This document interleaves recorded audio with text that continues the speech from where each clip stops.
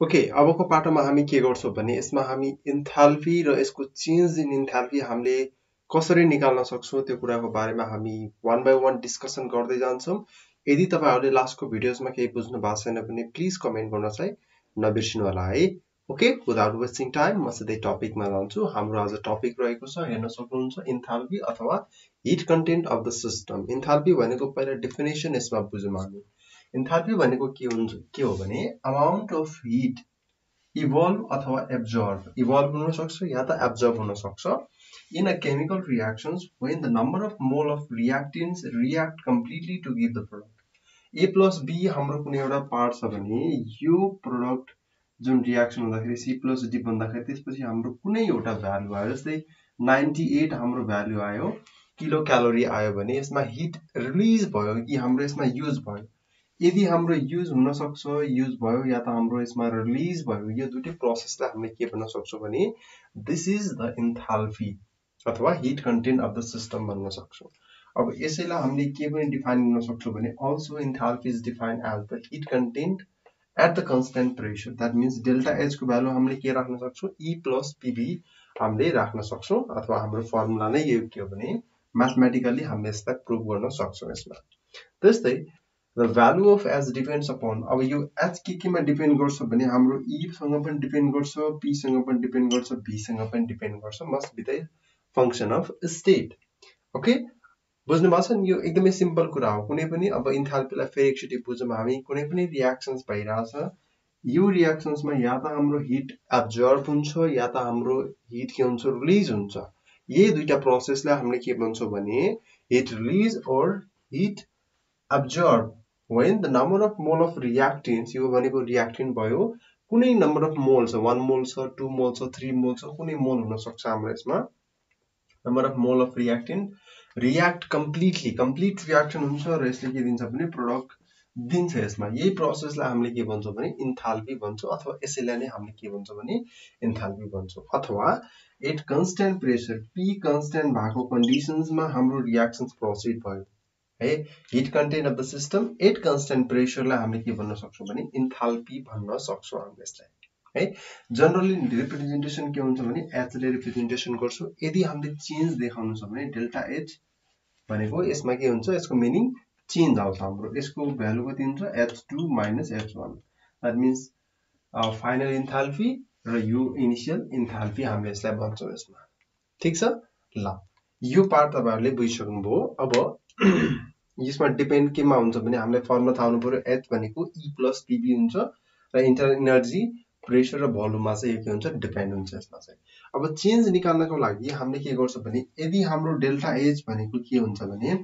Difference in enthalpy हो भने हाम्रो के हुन सक्छ भने H2 के हुन्छ, फाइनल स्टेट हो, र H1 हाम्रो के हो, इनिशियल स्टेट अफ इन्थाल्पी। र यसैबाट हामीले के गर्न सक्छौं भने डेल्टा H भनेको H2 minus H1 हुन्छ र डेल्टा H भनेको यो फर्मुलाबाट हामीले के delta E plus P delta V हामीले राख्न सक्यौं यसमा चाहिँ। ठीक छ। अब त्यसपछि हामी यसमा फर्दर अगाडि बढ्छौं र यसमा हामीले म्याथमेटिकल भेरिफिकेसन्स पनि गर्दै जान्छौं। अब हामीले यसमा के गर्छौं भने यसमा चाहिँ H1 भनेको के हुन्छ भने E1 plus P1 V1, यो इक्वेसन 3 भयो। H2 हाम्रो के हुन्छ भने E2 plus P2 V2 हुन्छ हाम्रो यसमा, यो हाम्रो इक्वेसन 4 आयो। नाउ यो इक्वेसनलाई हामीले यो फर्स्ट इक्वेसनमा लगेर राखौं। Now this equation in, now putting this equation भनौं, putting 3 and 4 in equation 1, that is delta H भनेको के हुन्छ भने E2 plus P2 V2 minus E1 plus हुन्छ र हामीले माइनस राख्छौं P1 V1 र डेल्टा H भनेको E2 minus E1 है, ख्याल गर्नु होला। यसलाई हामीले रिअरेन्ज गर्यौं, त्यसपछि यसमा प्लस राखेर हामीले गर्यौं र त्यसपछि P2 V2 minus P1 V1 राख्यौं यसमा। ठीक छ। अब यो के हुन्छ, डेल्टा H हुन्छ, डेल्टा E हुन्छ यो, र प्लस अब हेर्ने प्लस के भयो भने P2 V2 भनेको P1 V1 भनेको डेल्टा के हुन्छ भने यसमा डेल्टा PV नै हुन्छ यसमा ब्राकेट राखौं डेल्टा H भनेको delta E plus delta P delta V राख्छौं यसलाई हामीले किन P को ठाउँमा राखेनौं भने P को ठाउँमा हामीले डेल्टा राख्नुको रिजन के छ भने हाम्रो के हुन्छ P चाहिँ हाम्रो कन्स्ट्यान्ट हुन्छ यसमा चाहिँ P is constant while gas is expanding ठीक छ P चाहिँ हाम्रो यसमा के हुन्छ कन्स्ट्यान्ट हुन्छ जुन बेला हाम्रो ग्यास चाहिँ एक्सपान्ड भएको कन्डिसन्समा त्यसपछि हामीले यसलाई लेख्न सक्छौं delta E plus P delta V भनेर राख्न सक्छौं अथवा यसैलाई पनि हामीले के लेख्न सक्छौं भने डेल्टा E प्लस W भनेर यसरी हामीले राख्न सक्छौं यसलाई ओके ल यसरी बुझिसक्नु भयो होला अब त्यसपछि अब फर्स्ट ल अफ थर्मोडायनामिक्स बाट हामीले के पनि गर्न सक्छौं भने है also from the first law of thermodynamics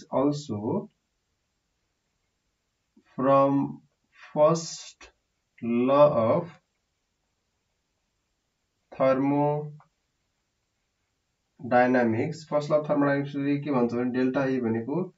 Q minus के हुन्छ यसमा W हुन्छ र यसमा हामीले के गर्छौं भने Q माइनस W छ भने W को ठाउँमा हामीले के राख्न सक्छौं यो हाम्रो इक्वेसन कति हुन्छ इक्वेसन अर्को भयो हाम्रो इक्वेसन 5 भयो हाम्रो चाहिँ है अब यसपछि हामीले के गर्न सक्यौ भने इक्वेसन 5 छ हाम्रो र इक्वेसन 5 यसलाई इक्वेसन 5 बनाम डेल्टा P डेल्टा V छ हाम्रो इक्वेसन 5 यसलाई बनाम यो इक्वेसन 6 बनाम यसलाई इक्वेसन 6 बनाउँदाखेरि हामीले के गर्न सक्छौं भने now from 5 and 6 delta E भनेको के हुन्छ भने H राखौं यसमा है डेल्टा H भनेको के हुन्छ यसबाट यो इक्वेसनबाट डेल्टा E को भ्यालु कति Q minus W plus W यो र यो क्यान्सल आउट डेल्टा H भनेको के हुन्छ यसमा Q हुन्छ है यसरी हामीले के गर्न सक्छौं भने इन्थाल्पी चेन्ज इन इन्थाल्पी हाम्रो के सँग इक्वल हुन सक्छ भने हाम्रो Q सँग इक्वल हुन सक्छ that means heat content of the system सँग कति बेला हुन्छ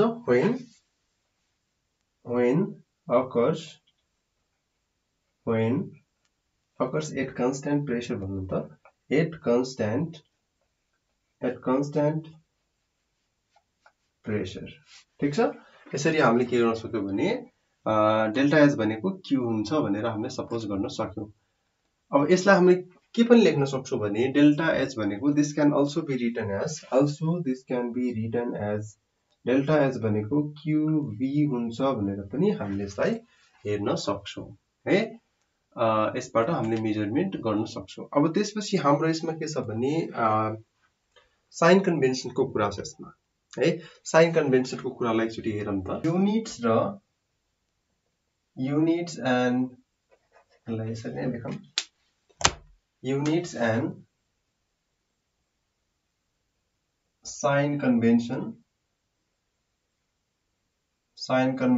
अफ इन्थाल्पी अब यो कन्टेक्स्टमा हामीले के गर्छ भने हामीसँग भ्यालु छ डेल्टा H भनेको H2 minus H1 हो हाम्रो थाहा छ नि यो कुरा चाहिँ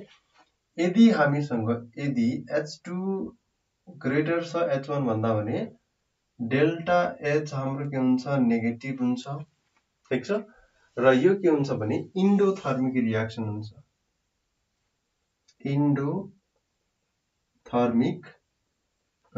हुन्छ यदि हाम्रो डेल्टा 1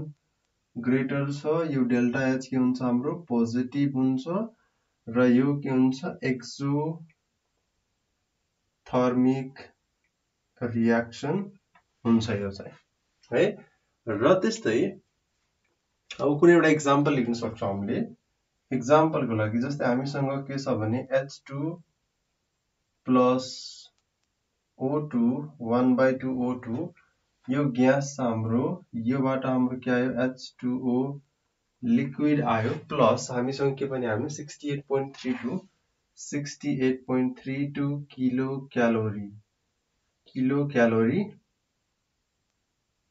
यो भनेको हाम्रो के हो भने माइनस डेल्टा एच हो भनेको चेन्ज इन इन्थाल्पी हो यो चाहिँ हाम्रो है जसलाई हामीले इन्थाल्पी भन्छौं र डेल्टा एच को भ्यालु कति हुन्छ भने डेल्टा एच को भ्यालु किलोक्यालोरी अथवा किलो जुल हुन्छ हाम्रो यसमा चाहिँ यसको युनिट चाहिँ है ठीक छ नि बुझ्नु भएको छ है यहाँसम्म ल जस्तै हामीसँग relation between delta H and delta E सोध्यो भने हामीले के गर्नुपर्छ भने यो मैले लेखिसकेको छु एकचोटी हेर्नु होला यसमा हामीले के गर्न सक्छौं भने क्यालोरिफिक value of many gases fuels are determined in constant volume क्यालोरीमिटर भन्न सक्छौं हामीले यसलाई भनेको क्यूबी चाहिँ हाम्रो इन्टरनल एनर्जी सँग इक्वल हुन सक्छ जति बेला हाम्रो W 0 भएको कन्डिसन्समा यदि हामीसँग फ्युल छ fuel is burned in the open atmosphere additional energy of expansion positive or negative against the atom is involved भनेको हाम्रो डेल्टा एच कति आउँछ यसको E plus P delta B आउँछ that is delta E plus P delta B आउँछ त्यस्तै हामीसँग if gases and atoms are involved in the reaction they account for most of the volume changes the volume of solid and the liquid are negligibly small in comparison अब यसमा हामीले के गर्न सक्छौं भने हामीसँग PV2 nRT राख्न सक्छौं हामीले भनेको N2RT राख्न सक्छौं फ्रम आइडियल ग्यास इक्वेसन यसरी हामीले राख्न सक्छौं यो इक्वेसन 2 राख्नुस् भने त्यस्तै PV1 N1RT भनेको इक्वेसन यसरी हामीले 3 राख्न सक्छौं यसमा अब दुईटालाई हामीले 2 minus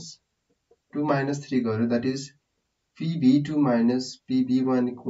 N2RT minus N1RT राख्यौं यसमा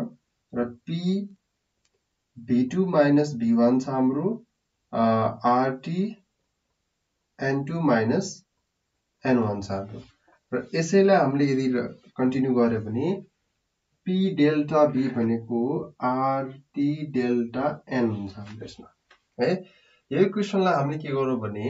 RT delta N P delta B यो इक्वेसन भनेको हाम्रो कति आउँछ भने इक्वेसन 4 आयो हाम्रो now putting this in equation